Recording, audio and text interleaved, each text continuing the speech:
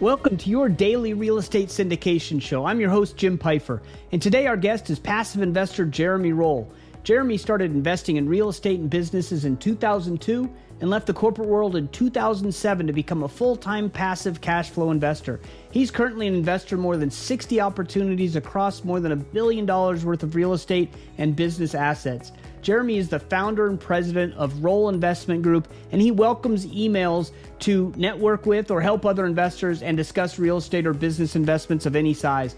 Today in the interview, we talked about how and why Jeremy thinks that real estate has already crashed and why it might go further.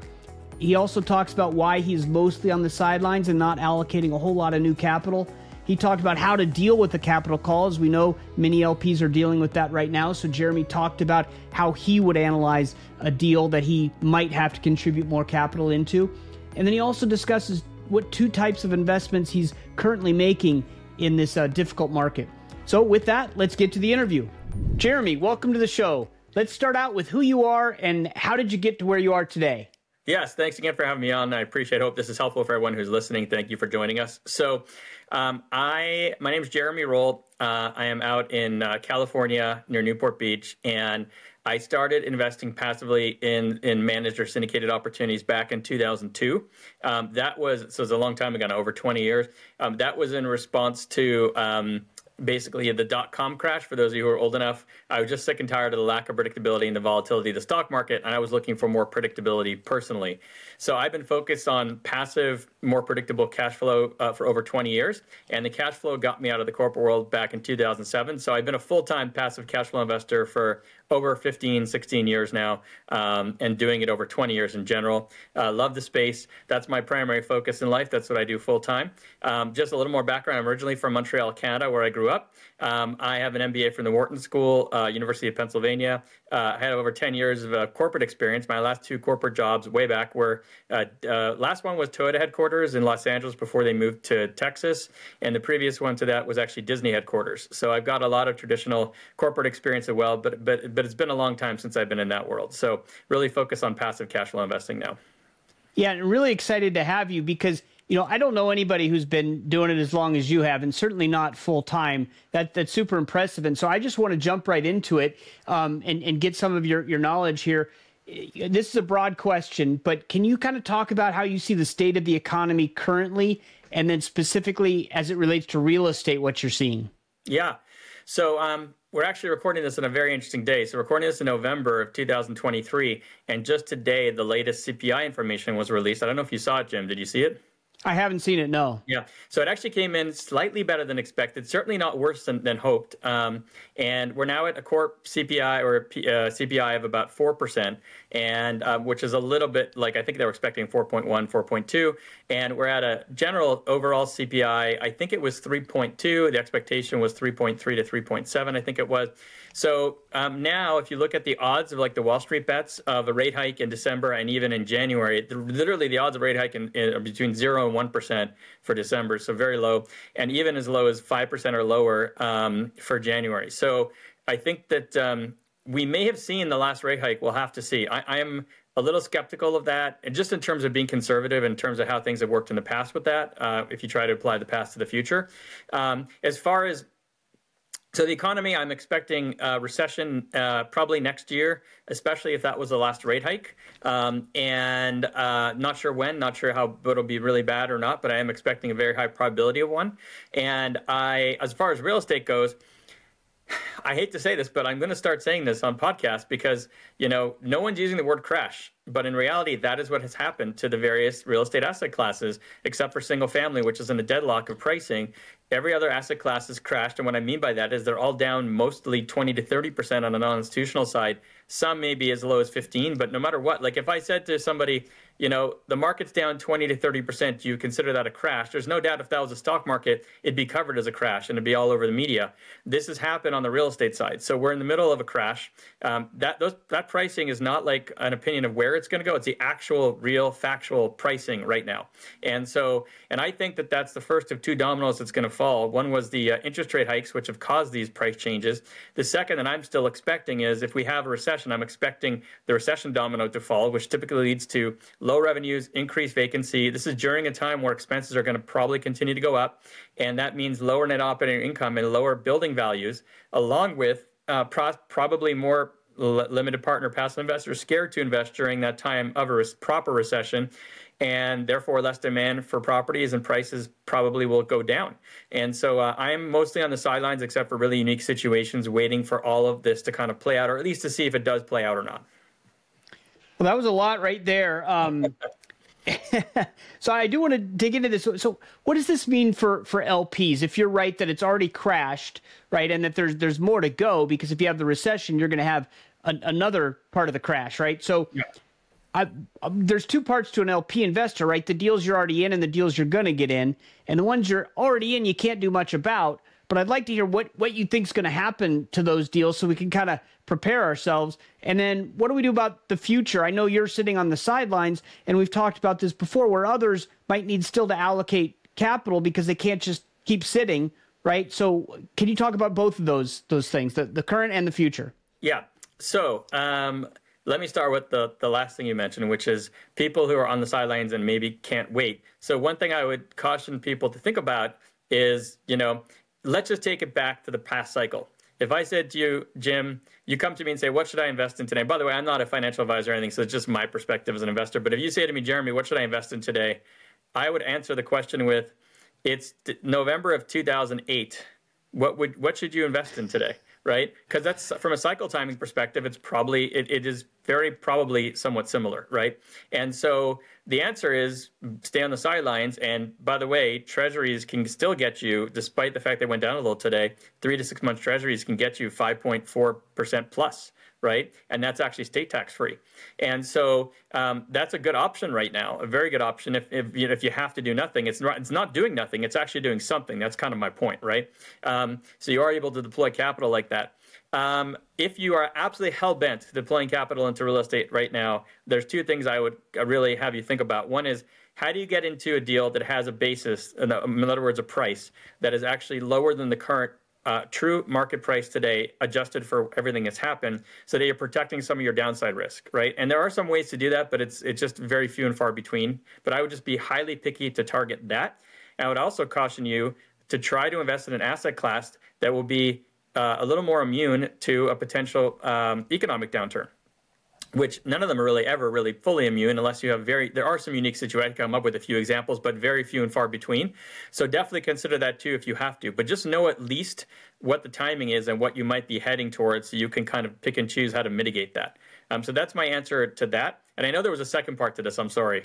Yeah, no, it's my fault. I always ask multiple questions at a time. I need to stop that. But the first part was, what should LPs be looking at with their current portfolio? There's nothing you can actually do, but what should you be preparing for, perhaps? Yeah, so your portfolio will be different than everybody else's, and there's 1,000 ways to invest. None of them are wrong, right? It's just whatever's best for you. So in your particular scenario, if you have any properties that are coming up for refinance, or are on a floating rate loan that may be going to reset, that may have a challenge that weren't pre-capped to a certain, at a certain point, I would strongly urge you, if there is a refinance that requires cash in or a capital call to keep this going, to do proper stress testing of the deal and underwriting to make sure that you agree with whatever is being presented to you by the sponsor in terms of where directionally this is going to go. Because I have not invested in any floating rate bridge loan apartment deals, for example, so I'm not dealing with this. But as a person thinking about this, if I were to have to deal with this, I'd be saying, oh, maybe there's going to be a recession next year. How is that going to impact this property? I am going to guess that the vast majority, if not almost all, of the sponsors are not going to present to you a revenue base that actually includes going down next year because of a recession, or maybe the year after, right? So you may need to take it yourself and ask them to make adjustments to the assumptions, or adjust it yourself, and then see if you create the scenario that you believe is the most probable, does that make sense for you, therefore, to then contribute to the capital call or to contribute to the cash and refi, to avoid dilution, for example, or to even avoid a foreclosure in some circumstances. So if you're dealing with that, I would be very, very careful with the underwriting, because sponsors are not known to present scenarios where revenues goes down in their projections ever. And we do have recessions, and so they're typically not 100% realistic. So just to be clear, if people are looking at a potential capital call, you basically underwrite the deal as if it's coming new to you, but you put your own scenarios in to make sure that you're not just taking the rosy projections, perhaps rosy projections of the operator. You're digging in saying, are these realistic, and maybe making your own adjustments from there. Exactly. Yeah. It's just like looking at a new deal where you're like, okay, someone's giving you a business plan. Do you agree with it? And if you don't agree with it, what do you think is going to happen with it? Now you're in the deal. So you're already in the deal. So it's not, okay, I'm not going to invest. The question is, am I going to participate in the capital call? That should be based off the assumptions. And if you don't agree with the assumptions because you're already in a deal, adjust them and see if therefore it's really worth you trying to protect your potential dilution. And what is explain the downside of dilution, right? Because there's two kinds of capital calls. One is the one where if you're out, you don't have to participate, but if you don't, there's a penalty and you might get diluted. The other is you have to participate, or there's other penalties, which hopefully you didn't invest in those deals because you read the PPM beforehand. So let's just talk about the second one. What does dilution actually do?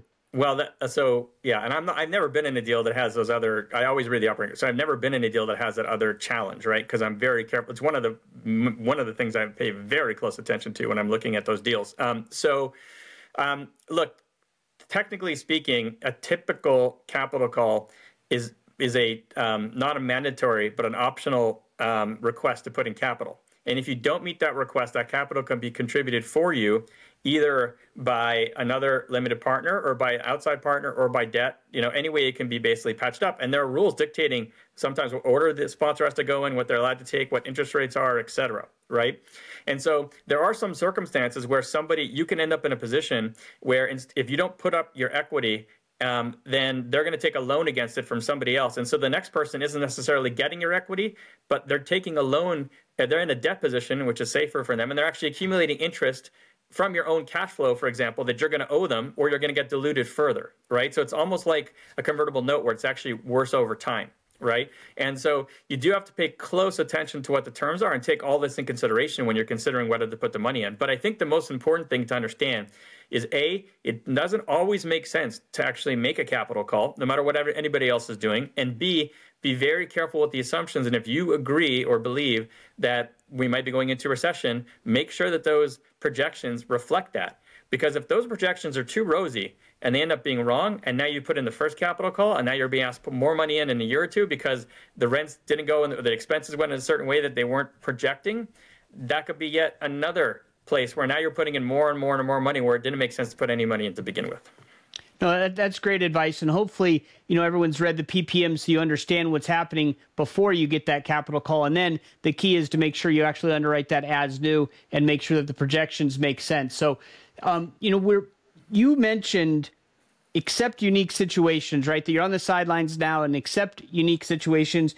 You also mentioned there might be some asset classes that are semi-immune or to a downturn or less affected by a downturn. Can you talk about some of those asset classes and what things you might be investing in, even though you're mostly on the sidelines?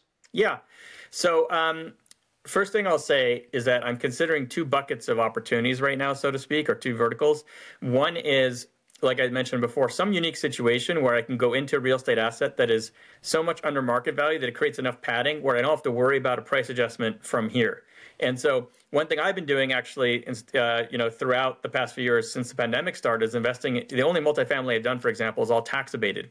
And the purpose of that was a defensive play going into a recession, along with adding extra padding at closing due to switching it from a market rate deal to a tax abated deal. So without getting into too much detail, that typically creates a ton of padding at closing so that the value of the property can go down further. And yet there's been so much built up equity because of the change in structure that we're probably going to be in an okay place. So that's a defensive play, along with the fact that tax abated buildings typically are converted to 50% income restricted.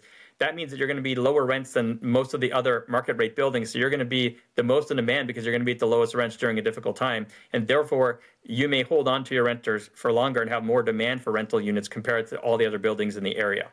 So it's a defensive play, but it's also a play where actually you have a ton of padding at closing. So that's one example. On the other bucket that I'm considering is items where I don't have to worry about the asset price decreasing. So that would not be real estate in most cases. But I'm going to give an example because it's a real life example. I've been investing in the past few years, just made an investment in August.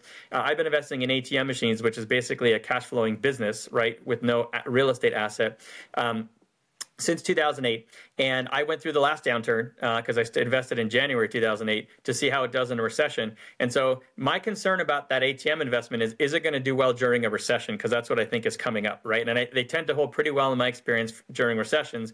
I am not worried about depreciation. Those are a case and a bill feeder and a computer and a screen and a keyboard. Those are all depreciating to almost zero anyway, right? That's a very different view than real estate, where you're actually trying to invest in an appreciating or at least holding its value asset, which may have a challenge in the next 12 months, like we talked about. So those are the two buckets: either some unusually priced situation as defensive play for real estate, or some business that I think will do well in a recession, so that I'm more worried about the continuity of the cash flow during a recession as opposed to depreciation that I don't have to worry about.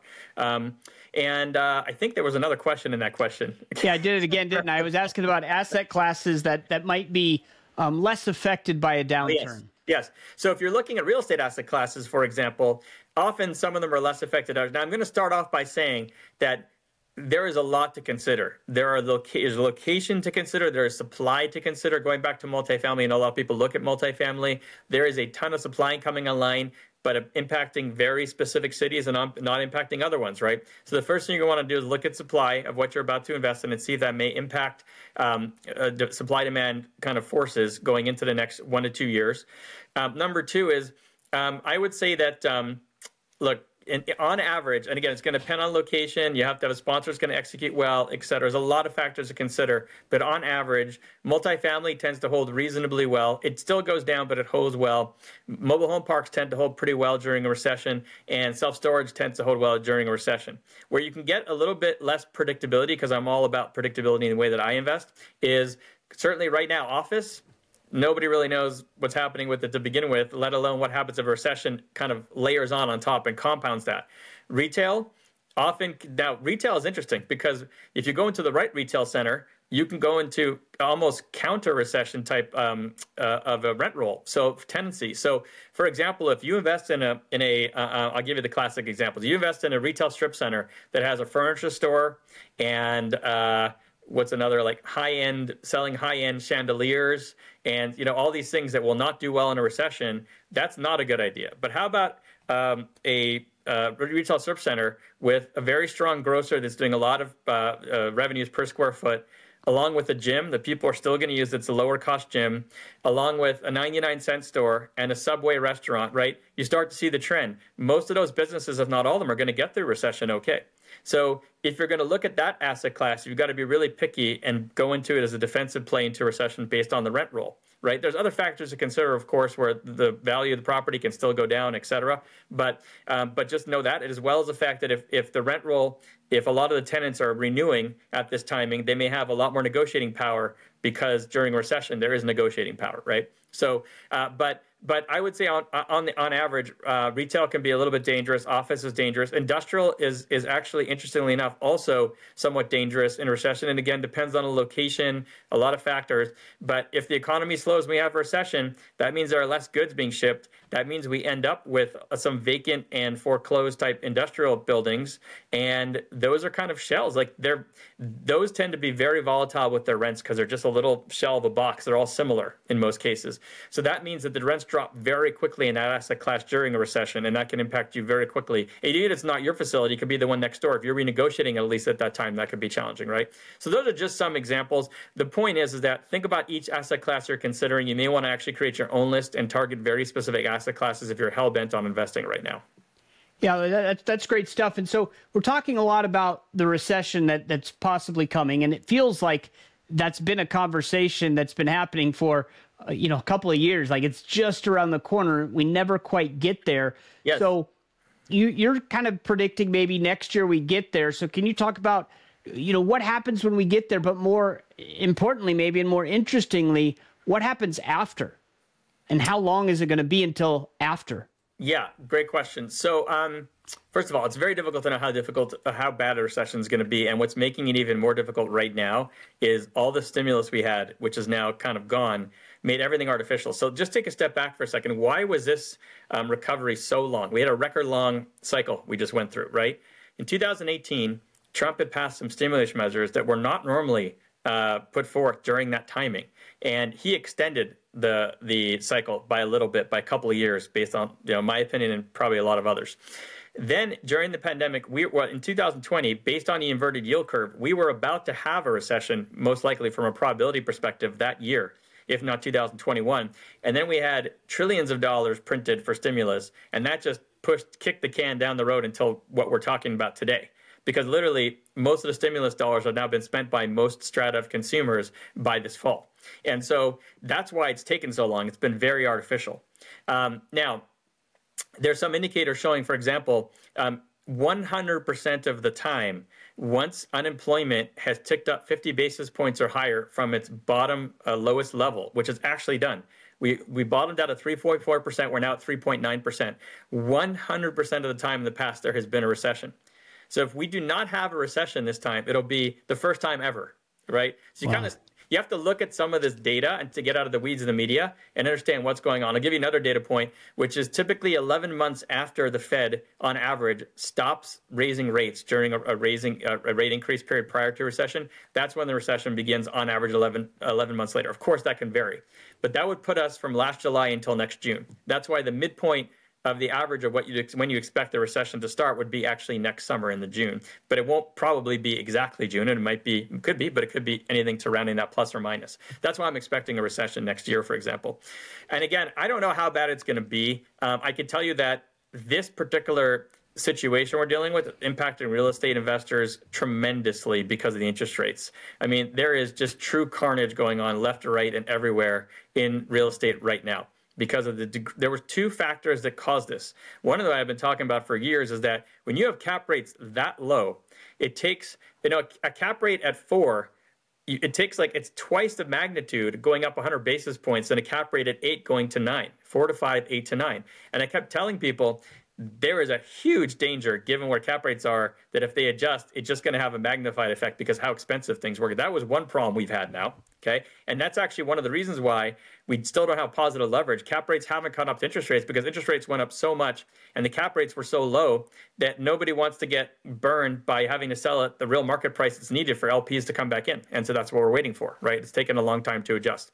And so I think that if we were to have a recession, you should expect rents to go down, vacancies to go up across most asset classes. You should expect expenses to continue to increase in this environment. You should expect net operating to go down, net operating income to be lower in a building. So if you invest in a building in December 31st of 2023, there's a good probability that it'll be worth less in December 31st, 2024, all things being equal, same multiplier, same cap rate, because of revenues potentially going down and expenses continuing to increase. We're going to layer that on top of a lot of distressed sales coming up, especially in multifamily and office. A lot of stuff will end up in major distress in 24 and 25 based on when loans are coming due. And so if you're looking at those two asset classes specifically, it's specifically a dangerous time for those. And then, as far as a recession goes, typical recession 6 to as much as 18 months, just on average. And so, that part is hard to predict. I can tell you one thing, though, with interest rates have gone up as much as they have, that is impacting consumers' ability to, get loans and refinance loans and, buy nicer cars and do all kinds of things, right? Credit card interest rates are very high. Credit card usage is at a record. And the worst part about all this is that even if we get inflation back to the 2%, we've now taken a step up, and that isn't going back. And what that step up does is it actually reduces everybody's standard of living. And most common items have gone up 25% in the past 3 years, 8% a year on average, right? Non-compounded. And so you're looking at, in the past, you would have expected to go up about 10% over 3 years. So we have a 15% lower standard of living on average, if you want to call it that, because of all the money that was printed and everything that happened, and we're not coming back from, unfortunately.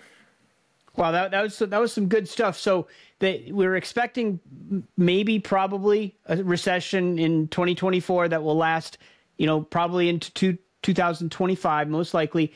So then we're talking about after that. the next 10 years. What are the best asset classes for the next 10 years? How do we position ourselves to be ready to get into that? Because hopefully those are happier days to come. So we just got to get through. You know, I hear people say stay alive till 25, right? So let's say we do that. What's coming up for the next 10 years? I know it's not a crystal ball, but just kind of what you're seeing and thinking. Yeah. So next 10 years. So the good news is if you start investing in 24, 25 and you're able to get in at these great prices when they occur, then you're going to have the wind at your back, right? There's nothing like starting, you know, if you started investing in 2009 or 10, you would have had your wind at your back. It's the same concept. So first of all, best asset class for the next 10 years really depends on what you're targeting and what your strategy is. For someone like me who's looking for more predictable cash flow and predictability, I'll be targeting as what I call my tier one apartments, mobile home parks, and self-storage, just because I feel like they're the most, in my mind, they're the most predictable if I think 10 years out where are those going to be. That's just a subjective opinion, but that's what I'm targeting, right? My tier two will be some other stuff that we talked about. I don't know how much I'll be doing of that, but you know, if there's some type of unique, tremendous deal, something could always make sense. And I can give you examples of where like even an office building can make sense, by the way, on a 10-year period. If you've got like all government tenants, or, you know, if you're like here in LA, you know, if you happen to own all the buildings on UCLA Medical Campus, that's not going anywhere, right? So just for example, so there's always unique opportunities to look at. As far as the economy goes, so I am concerned, and this is going to sound a little weird because this is my own opinion, I've not read it anywhere, but I am concerned that based off of all the money printing that has happened, that as an investor looking for predictability, this will be my last fully predictable cycle, meaning that it's the last time I think we're going to have positive, predictable GDP growth over the course of the entire, you know, typical. So I can wake up in 2025 if the cycle is reset and say there's going to be positive GDP growth this year and then the year after and the year after. I feel like it's going to be between 0.2, 0.5 and 2% on average per year. By the way, all this can be changed by crazy stimulus, but putting that aside, I feel like it's going to be between 0.5 and 2% per year structurally because we have so much debt. The debt overhang is not going to allow us to grow at a higher clip. By the way, that number was 4% potential in 2000 to 2010, 3% potential in 2010 to 2020 because more and more debt. Now I think we're at 0.5 to 2%. And when we're finished that cycle, I think if we continue along the money printing, which I think is the highest probability, now we're going to end up as like Japan, which has been like plus or minus 1% GDP growth for decades without even knowing what the next quarter is going to happen. And that's not good for someone who's looking for predictable cash flow like me. So I do think this might be the last predictable cycle of growth that I have as an investor in the type of investing that I do. We'll have to see if that is true or not. But I'm definitely concerned about that. I know it's an odd thing to say because I've never really heard anyone else say it. So. Yeah, no, that's really interesting and made me think of, you know, other times where there's been interesting cycles, you know, in the late 90s, 2000s, and then the internet came along and kind of it fundamentally changed the way we operate. So, you know, we're kind of getting to the time, so this might be the last question, but do you see the AI, artificial intelligence, and that maybe changing things so that there's more automation and maybe that kind of digs us out of our hole, or am I just hoping that happens and projecting? Well, yeah, like I'm not an AI expert. I can say two things. First of all, AI had a nice little bounce in the stock market recently, and I just read an article this week that like it's interesting. There's actually someone did a study, and there's now a negative correlation between a company's stock price and the amount that they discuss AI in their quarterly reports at the moment, which is interesting because like people are literally now thinking it's been overdone. That being said, what I think is the most probable outcome of AI, if it actually does become more and more proliferant everywhere, is I'm concerned that our U.S. society, and I'm from Canada, is heading towards more and more social programs because I feel like jobs are going to be much more difficult to get. They're going to be automated. And I think that we're going to have to print more and more money to support more and more people who cannot find a job. That is just, if you look at kind of an empire cycle and the fact that the U.S., if you look at Ray Dalio, and he talks about this a lot, you know, we're in the stage now, we're following the exact playbook of an empire's decline. And one of the things that happens at the end is more and more money printed to try to keep everybody, society, like without rioting and civil. And one of the ways you do that is you print money and hand it out, whether it's universal basic income, whether it's more safety nets, social safety nets for people who are unemployed, et cetera. And we're kind of heading in that direction. I think that's the most probable scenario for the next 10 years on that piece. As real estate owners, that's not necessarily a bad thing because that means that person will continue to be able to afford the rent of whatever they're, you know, living in, or, you know, and they'll be able to continue to afford to, you know, put money back into the economy, et cetera. But keep in mind, our standard of living has been structurally permanently adjusted. So it's very important to consider that as well. Yeah, that's great stuff. This has been a really awesome conversation, Jeremy. Really appreciate it. If listeners are interested in learning more about what you do, or what's the best way to connect with you? Yeah, absolutely. Anyone is welcome to reach out to me. I'm happy to help any way I can for everybody. So easiest way to reach me is my email, which is jroll, J-R-O-L-L, at Roll Investments, R-O-L-L, investments with an S.com. So jroll at rollinvestments.com. Excellent. Well, thank you very much, Jeremy. We appreciate having you on the show. No problem. Thanks for having me. Thanks for everyone who listened till the end here. Hopefully this was helpful for you. Excellent. Thank you. Thank you for listening to the Real Estate Syndication Show. It has been a pleasure to be the guest host today. If you would like more information about left field investors and how we educate limited partners, provide a network, and give access to deal flow, please visit leftfieldinvestors.com or reach out to me directly at jim@leftfieldinvestors.com. I hope you learned a lot from the show today. Please don't forget to like and subscribe and share the Real Estate Syndication Show with your friends so they can also build wealth in real estate. You can also go to lifebridgecapital.com and start investing today.